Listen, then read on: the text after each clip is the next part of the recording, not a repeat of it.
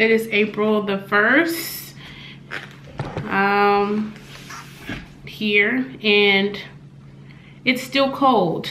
It's still cold here. I'm definitely not used to that, it being cold in April, knowing I'm from Texas, and it's warm now. It's quite comfortable. So I'm missing I'm missing the warmth of the South.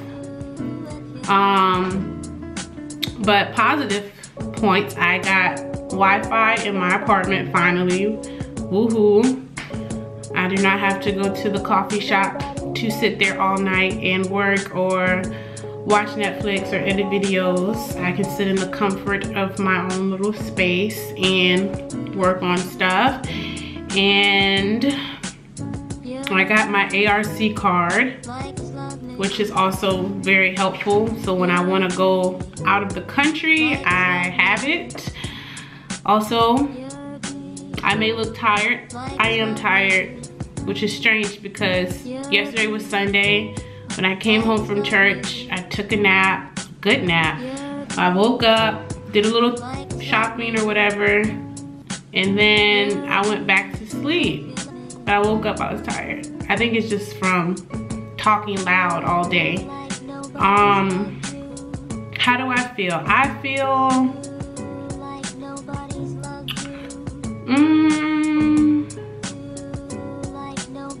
a little frustrated, I guess. Well, not frustrated, but yeah, frustrated, but more irritated. Yes, that's the word. So I feel irritated because, oof, this language thing, man, like, I get not discouraged, but yeah, irritated and frustrated because simple things that I know how to do, I really can't do here. And it's like I need someone to help me. So it's kind of like, oh my goodness, you know. For example, I bought a bed frame off of Gmarket and I still do not have it. And I bought that bed frame March the 8th. It's going on a new month and I still do not have the bed frame. So I just kind of was like, you know what, forget it. I'm gonna cancel it, not worry about it, and I'll just tough it out. And so I went online trying to cancel the bed frame that I still do not have, and the website was down.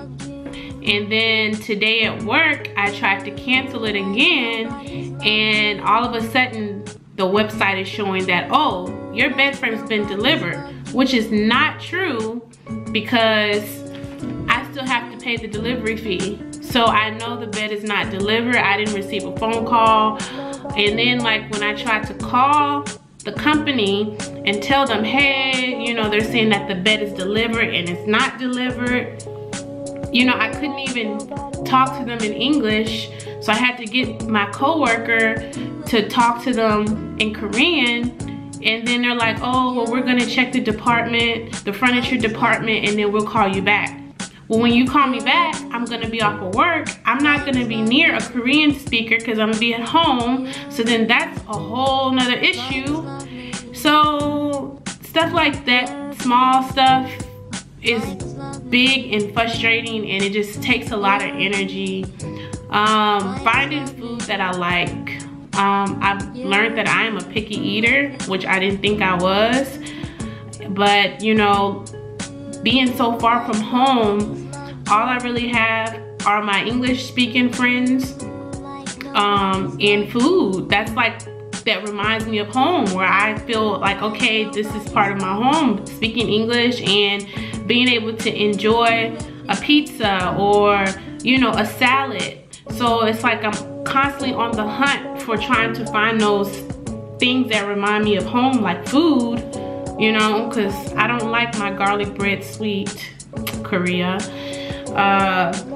So, you know, those things, sometimes I'm so hungry, but I'm so tired, so I'll just go home and not eat because it's a job for me to find something to eat, because I'm not a fan of kimchi, which I already knew. But I guess I just kind of wanted to do an update of today. It's not much.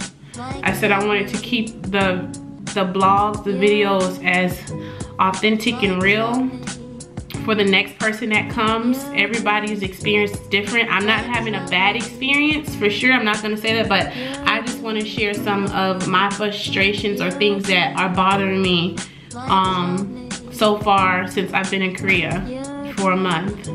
And then I'm thinking about doing another video, which I will do soon, I don't know when, about why I came to Korea, because I've had people ask me why did I decide to come to Korea, and you know, it's a good video to share. I mean, everybody comes here for different reasons, so I will be uploading that soon, and stay tuned. If you haven't, find me on Instagram.